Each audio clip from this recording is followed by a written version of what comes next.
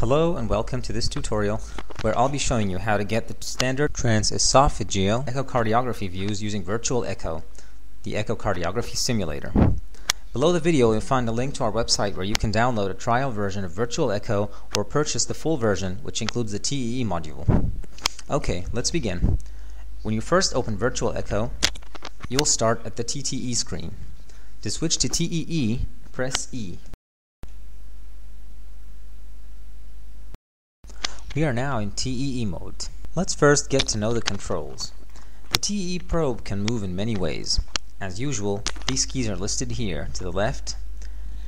Now let's make the torso transparent using the T key and remove the ribcage using the R key. The first probe movement is simple. It's out and in. The corresponding keys are O for out and I for in. Let's move the probe all the way out. The second kind of movement is called the arc or the multiplane movement, which isn't actually a real movement. Nothing is moving when I use the multiplane. It's a digital movement. You can see here how the ultrasound arc rotates when I press the V key and the C key. The V key rotates the arc counterclockwise. The V is for reverse, and the C rotates it back clockwise. And this little number here shows you the current arc angle. The third kind of probe movement is probe rotation. On a real probe you would do this by twisting the probe with your hand clockwise or counterclockwise, the way you would twist a screwdriver. In VirtualEcho you use the Z and X keys to turn the probe to the left or to the right. The next movement is called rotary movement. That means flexing the tip of the probe forward or anti-flexion, backward or retroflexion, or laterally, left and right. On an actual TE probe, there are two little wheels that you turn to flex the probe in these directions. Some TE probes have only one wheel and can flex only in the forward and backward directions. Typically you won't need the rotary controls except for fine-tuning until you reach the stomach. That's to say the transgastric views, where they're used quite extensively. Let's use the Y button to reset the rotary first before starting. Okay, now that we have our movements, let's get down to business. As in transthoracic echo, we have a number of standard views, which we will be covering in this tutorial. And here too, you can use the G key to cycle between the guides for the standard positions. Pressing the N key will automatically move the probe to the selected position. We're not here to learn guides, however. We want to learn how to get the views ourselves. So I'll just cycle through the guides until they're gone, and let's start working. I'll pull the probe out, reset the arc, reset the rotation, and we're good to go. Now I would suggest that you split this tutorial into 3 or 4 parts and learn a few positions each day and practice them well before moving on, because we have 18 of the most commonly used positions covered in this guide and it's really easy to get mixed up. To make this easier for you, I've taken the liberty of dividing the tutorial into sections and bookmarked the start of each section for you in the description below. Okay, now on to the views. You have to keep in mind that since the probe is now behind the heart, what you're going to usually see at the top or at the apex of the ultrasound sector is the left atrium, which is right in front of the esophagus. The first view is actually quite easy to get and will be your starting point and landmark for the following views. It's called the mid-esophageal 4-chamber view. The name is pretty self-explanatory. You advance the probe using the I key to the level of the mid-esophagus. It's usually about 30 or 40 centimeters on an actual probe. And you keep going until the view looks like this. This is called the mid-esophageal 4-chamber view, and you can see the 4 chambers of the heart side by side, rather similar to the apical 4-chamber in transthoracic echocardiography, except that it's upside down. The next view is called the mid-esophageal mitral commissure. As the name implies, we're still at the mid-esophageal level, so we won't be moving the probe in or out. First, we need to make sure the mitral valve is centralized to the view. We do this by rotating the probe, in our case a little to the left, so that the mitral valve is roughly in the middle of the view. And then we change the arc angle or the multiplane angle. Use V. Keep rotating, and until we can only see the left atrium and the left ventricle with the mitral valve lying in between. So this is now called the mid-esophageal mitral commissure view. The exact arc angle will, of course, vary from patient to patient. Usually it's about 70 degrees. In our case, we have it at 50. The next view is called the mid-esophageal two-chamber view. And all you have to do to get it is simply to rotate the arc a little more. I'll press the V key, and rotating the arc a little more, we get the mid-esophageal two-chamber view, in which we have a clear view of the left atrial appendage, useful to check for thrombi. If we keep rotating the arc angle, about maybe 40 degrees more or so, the LVOT opens and we can see the left ventricular outflow tract and a segment of the ascending aorta, in addition to the left atrium, the left ventricle, and the mitral valve. This view is called the mid-esophageal long axis view.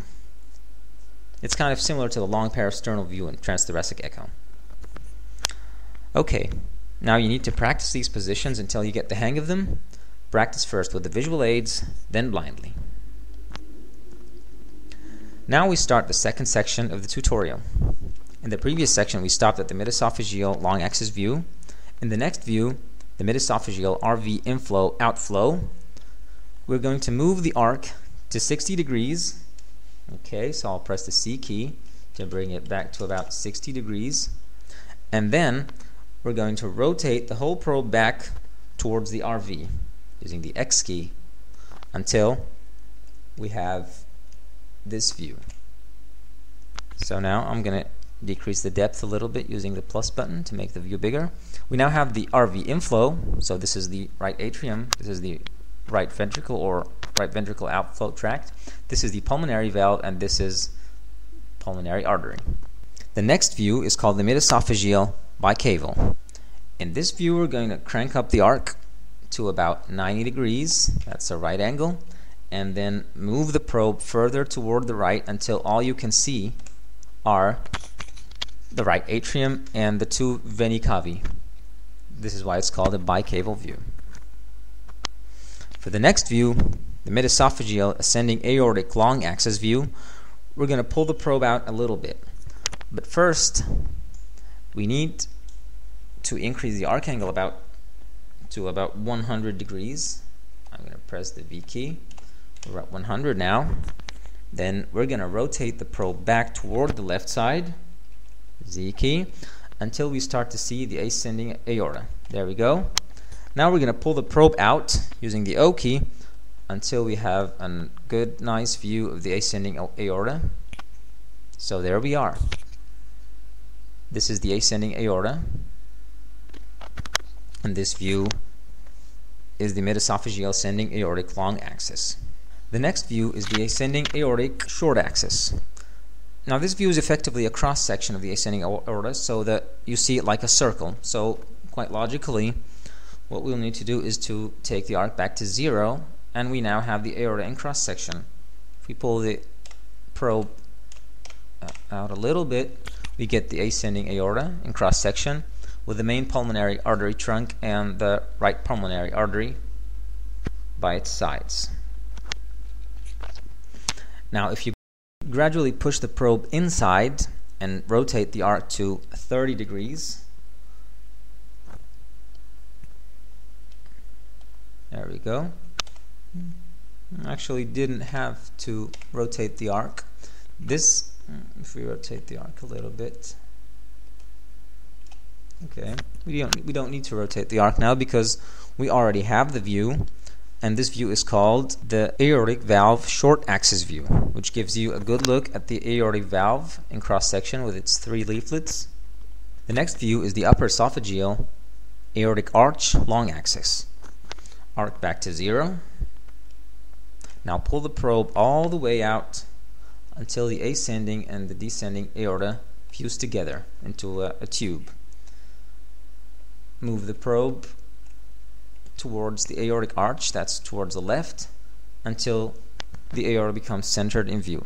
Now this is the aortic arch. We can decrease the depth to zoom in a little bit, and we can see here how the ultrasound sector cuts the arch in long section.